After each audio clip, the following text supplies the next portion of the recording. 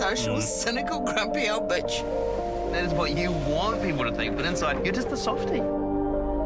Back in the day, women weren't allowed to talk about anything, and that's what made us kind of victims. A lot of women make false accusations that completely destroy innocent men's lives. How do you know they're innocent?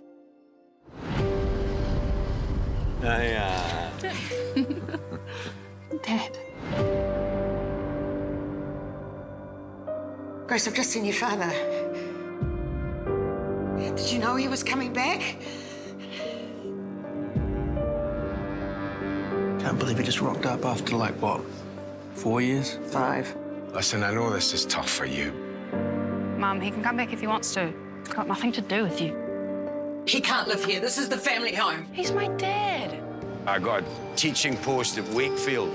You aware of the allegations against him? They can't stop you from teaching. You haven't done anything. Years ago, I was wrongly accused.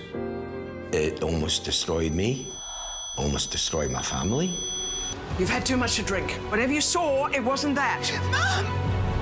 He didn't do anything. Effectively, he's innocent. Get out of the car!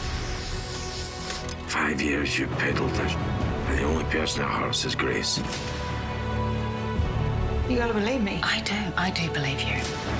Did you think about how much you was humiliating that boy? You need to say something. Oh! What happened? I came back for you.